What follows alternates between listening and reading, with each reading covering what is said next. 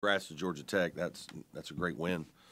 It was obviously a heck of a basketball game, and they made some incredibly timely shots at the end of the game. Multiple threes, with their back against the wall, and that gave them the opportunity to win the game. We just didn't quite close it out. Hate it for my guys. I thought we poured a lot into it. Had good prep. I thought we guarded them very well for a long while. They've been very dynamic here offensively. Recently, they were outstanding against Duke.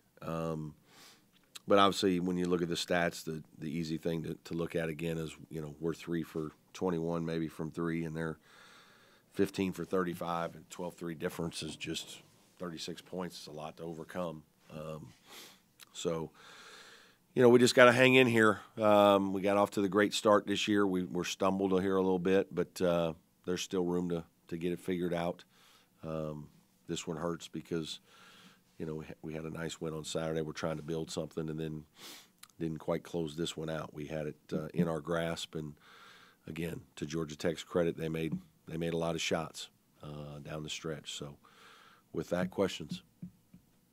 I think they hit 9 of their last 10 shots in the game. I mean, Felt like it. Anything defensively that you could have done better? Obviously we could have fouled up 3. It was kind of in that sometimes I foul, sometimes I don't foul. I've won and lost both ways. It was kind of in that zone where there could still be enough time. I think they got the ball back with 12 seconds, and you'd love to tell your guys, all right, foul with 4, right? But then the lower the clock gets, the more guys are about ready to shoot it, and you're bringing in fouling a 3-point shooter, and so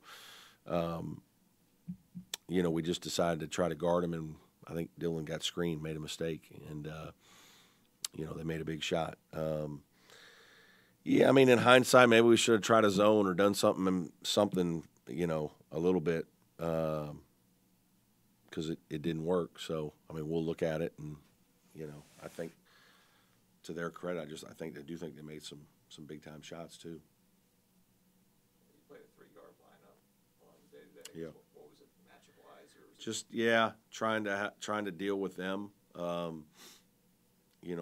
Their guard play has been outstanding. The kid Nathan George, wow, what a talented freshman. I said halfway through the first half or late in the first half, I told my staff that kid's unbelievably impressive because the way he carries himself during the game, you can tell he thinks he's maybe the best player out there. And he was one of the best ones out there today. He was just supremely confident, and so we started Dylan to help our defense.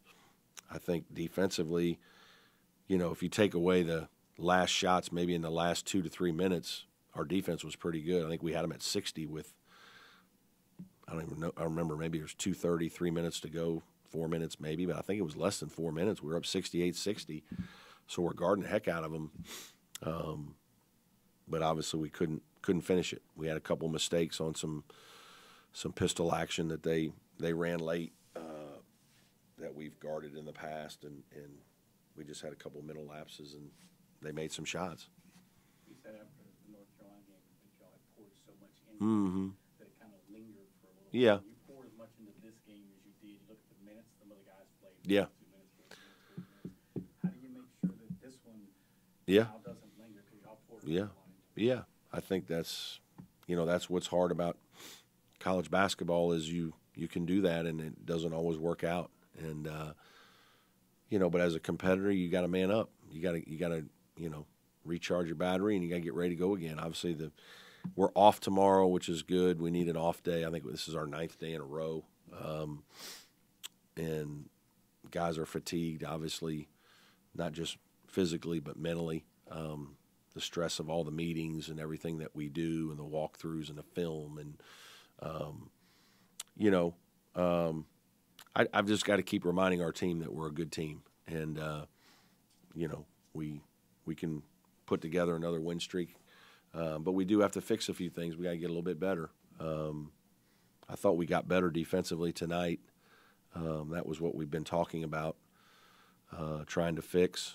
And, we also have to make some more timely shots. I mean, at the end of the day, like you go back and watch our Alabama game, and the shot making we made in the last 10 minutes of the game was huge. I mean, it's why we won the game in Alabama.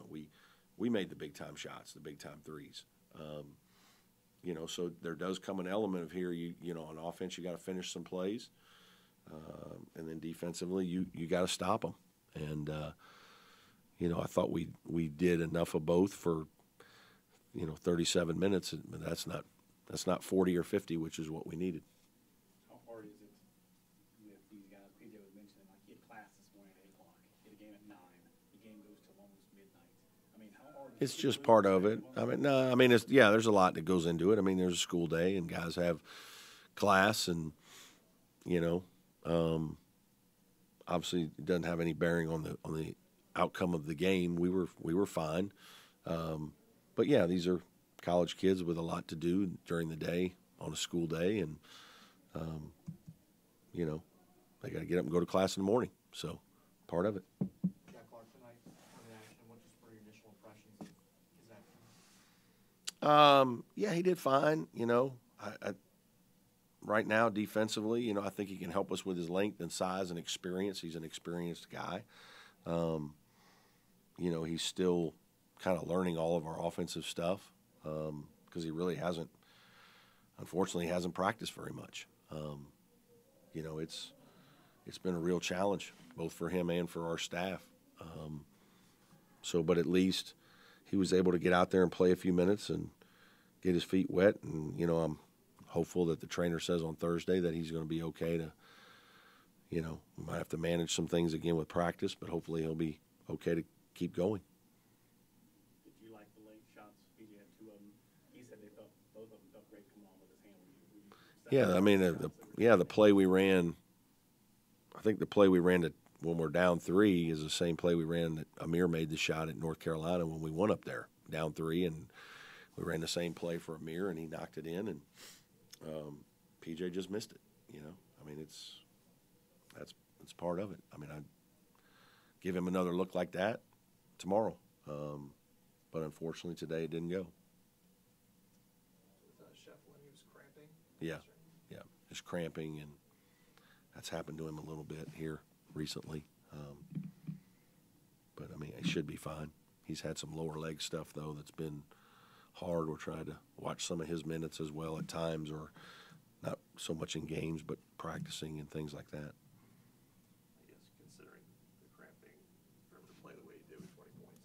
Yeah, I don't think it affected his play. The only thing it affected is there were a couple times I had to take him out when I probably didn't want to because he was playing so well.